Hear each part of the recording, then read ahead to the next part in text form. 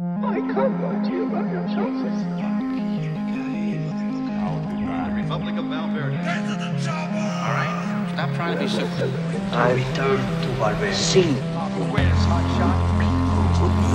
Sal, when I promised to kill you last? That's what you did. I lied. Increase power on the thing. What's the matter? Stay out of it. The CIA got you pushing too many pencils.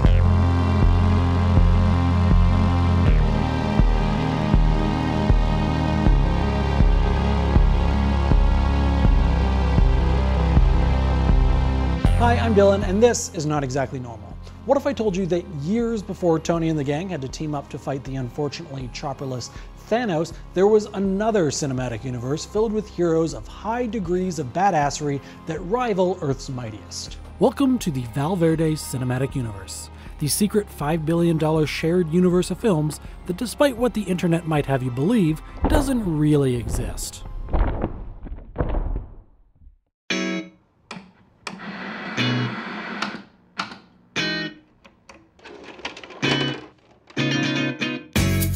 Screenwriter Steven D'Souza first created the fictional country of Val Verde for an episode of Bionic Woman in the late 70s, to serve as a stand-in Banana Republic in order to avoid offending any real South or Central American countries.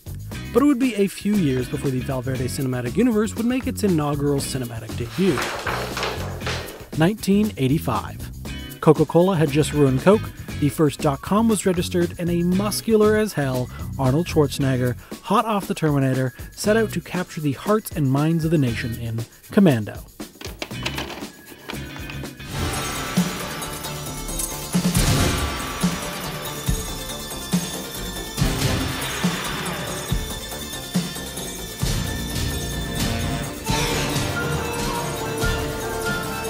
Co-written by Steven D'Souza, the film surrounds John Matrix, a retired special ops commando who's blackmailed into assassinating the leader of a fictional South American country called Val Verde. You're going to return to Val Verde? Have some beers in Val Verde Matrix.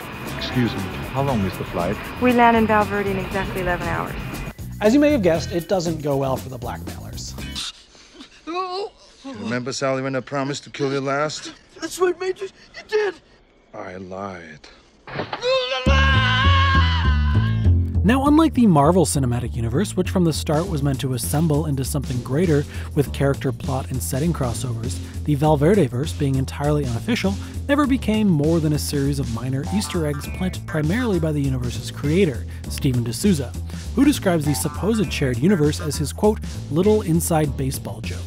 Despite not being a real shared universe of films, you may be inclined to call it such, just to rub it in the nose of Marvel fans by saying Fox did it first. Well, mostly Fox. If you are a believer, the first big jump you'll have to make is Predator. You son of a bitch. Released in 1987, Predator features yet again buff-as-hell Arnold on a mission to extract a hostage out of an unnamed South American country.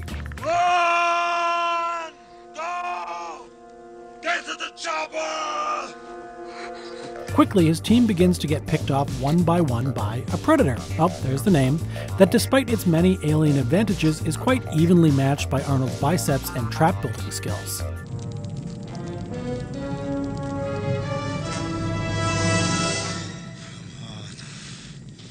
Come on. Do it. Do it! Come on. Come on. Kill me! I'm here! Kill me! I'm here! Kill me! Come on! Kill me! I'm here! Come on! Do it now! Kill me! So what does Predator have to do with Val Verde? Well, despite the difficulty of having a shared universe in which the same actor plays two prominent characters, Steven D'Souza, who had nothing to do with the film, claimed in an interview with Empire that the film was set in Val Verde. But it's not. According to the 2010 entry in the Predator saga, Predators, the original film took place in Guatemala, not Val Verde. 87 Guatemala. A spec ops team went into the jungle. High end. 6 men plus a CIA liaison. Only one made it out. Unfortunately, this derails a lot of the universe, but let's continue down the rabbit hole regardless. If we discount the Guatemala comment from Predators as fake news, then the shared universe gets a hell of a lot more interesting. For starters, we can include the entirety of the Alien franchise, even the unfortunately made new ones. Not only are there somehow 2 Alien vs. Predator movies, but there is a prominent Easter egg in Predator 2 of a xenomorph skull in the Predator's trophy rack. But that's just the tip of the iceberg. The Alien movies take us in 2 exciting, totally planned directions. The first is Blade Runner. What's that gonna prove? Indulge me. As you may or may not know, the Weyland-Yutani Corporation is the fictional evil company that owned the Nostromo in Alien, and attempted several times the really flawless idea of getting their own real-life xenomorph. Both Blade Runner and Alien are Ridley Scott creations, and both deal with artificial intelligence in a similar enough manner. But the real kicker is the Tyrell-Weyland connection, which die-hard believers think places Blade Runner into the Val Verde Cinematic Universe. It doesn't, but sure. In a speech by Peter Weyland on the bonus features of Prometheus, he goes on to describe his mentor and long-departed competitor as, quote, God on top of a pyramid, who chose to replicate the power of creation, and that he, being Weyland, always suggested he stick with simple robotics instead of those genetic abominations he enslaved and sold off-world. The director for that bonus content, Charles de Lazarica, sorry if I mispronounced that, said in an interview that it was just him being fun and cutesy, and it was up to Ridley Scott to decide if it was actually canon or not. He hasn't weighed in. Soldier, starring Kurt Russell, was released in 1998 and was written by David Peoples, who co-wrote Blade Runner. Peoples intended Soldier to be a spiritual successor to Blade Runner and places the 2 films in a shared universe. Both films pull a lot of themes from Do Androids Dream of Electric Sheep, and one of the spinners, or flying cars, from Blade Runner can be found in Soldier. The next level of the rabbit hole takes us out of the cinema, but if Marvel can count ninja-filled TV shows as part of their cinematic universe, we can count comic books as part of ours, right? Sure. In the year 2000, Dark Horse published a series of comics called Alien vs. Predator vs. Terminator. So if you're counting, Arnold Schwarzenegger has made not 1, not 2, but 3 appearances as separate prominent characters in the supposed Val Verde Cinematic Universe. But quite possibly the greatest iteration of the Versus Predator anthology is Archie vs. Predator. Published in 2015 by Dark Horse and Archie Comics, Archie vs. Predator tells the story of Archie and his friends on spring break when a predator shows up in the nearby jungle. After a fight between Betty and Veronica, the predator follows the gang back to Riverdale, where it hunts and kills several of Archie's friends. Oh, and the predator speaks in emoji. It rules. I've waited a lifetime for this, and I'm not going to miss the chance. The Archie connection takes us down a long path of inclusions. In 1994, Archie met The Punisher, which I guess brings in the entirety of the Marvel comics. And very recently, Archie met Batman, which also ties in the DC comics, I guess. Continuing down the road of comics, Sheena, Dark Rising, published in 2008, was set in Val Verde City. The issue was actually co-written by Steven D'Souza. But back to Archie. Of all the ridiculous inclusions in this supposed shared universe, this one is probably the most apropos. In 2013, Archie met the students of Glee. I don't care so much about that. But the Archie vs. saga wouldn't be complete without Archie vs. Sharknado. No kidding, you're a bit late on that one. In which Betty and Veronica, on a trip to DC, fight a series of airborne, tornado-propelled sharks incredibly graphically, before heading back to Riverdale to save Archie and the gang from said Sharknado. It's pretty fantastic. It's good. Not great. The Predator comics take us down another Versus path, this one connecting back to another Steven D'Souza co-written film. Enter Predator vs. Judge Dredd, a trilogy of comic books from 1997 that pit these 2 ultimate badasses against each other in mortal combat. Now back to Steven D'Souza. He co-wrote Die Hard 2 in 1990, in which Bruce Willis, as John McClane, finds himself yet again between bad guys and the things that the bad guys want to do. In this case, the baddies are a group of Val Verde nationalists and apparently experienced air traffic controllers attempting to rescue their General Esperanza from extradition to the United States. Atkins is in a warmer clime with a story that grows hotter by the minute. Security was tight today at Escalon Airport in the Republic of Val Verde. This so-called canon is extended throughout the Die Hard franchise, but the first and third films share an additional connection, a company called Pacific Courier. In Die Hard, the van that Hans Gruber and his buddies used to sneak into Nakatomi Tower is a Pacific Courier van. And in Die Hard with a Vengeance, the company's Eastern sister offshoot, Atlantic Courier, has one of their vans blown up by a vengeful Simon Gruber. But it doesn't stop there.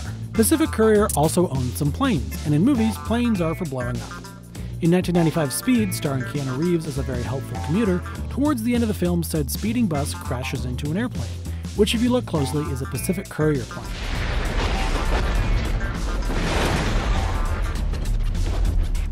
Couriers aside, Die Hard contains one last connection, and it's Gail Wallens. Good evening, this is Harvey Johnson. And I'm Gail Wallens, and this is Nightline News at 10. Played by Mary Ellen Trainor, Gail Wallens is the news anchor featured throughout Die Hard, and she reprised her role 3 years later in the Denzel Washington flick Ricochet. This is Gail Wallens reporting live from the Twin Towers, where a life-and-death struggle has just concluded.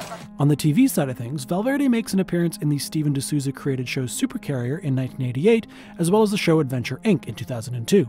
So, to sum up, the totally real Val Verde Cinematic Universe stars Arnold Schwarzenegger, Sigourney Weaver, Bruce Willis, Keanu Reeves, Denzel Washington, Harrison Ford, and Kurt Russell, and is made up of Commando, 4 Predator movies and comics, 2 Alien vs. Predator movies, 6 Alien movies and comics, 5 Die Hard movies, 5 Terminator movies, the TV show and comics, 2 Speed movies, 2 Blade Runner movies, 6 Sharknado movies, 2 Judge Dredd movies and comics, Sheena the movie, TV series and comics, Glee, Riverdale, Josie and the Pussycats, Supercarrier, Bionic Woman, The $6 Million Man, Adventure Inc., and Ricochet. Not to mention Archie, and apparently the entirety of the DC and Marvel comics. For a grand total of 38 films, 8 TV shows, and basically all of the comic books. Take that, Marvel! Right? The Val Verde Cinematic Universe is as much a cinematic universe as any other films that share a fictional country, company, or prop, which would make the LCSTU, or Let's Chip Shared Television Universe, the real cash cow, featuring the following TV shows.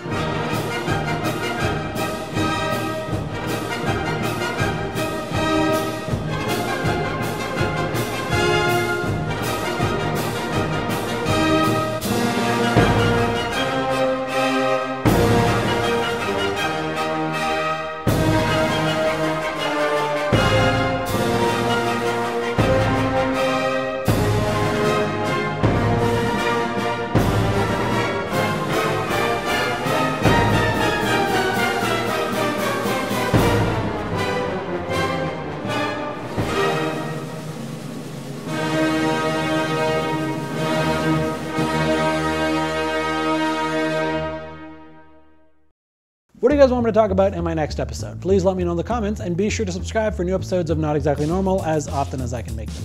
If you'd like to help me make episodes more frequently, I'd be greatly appreciative if you'd support me on Patreon.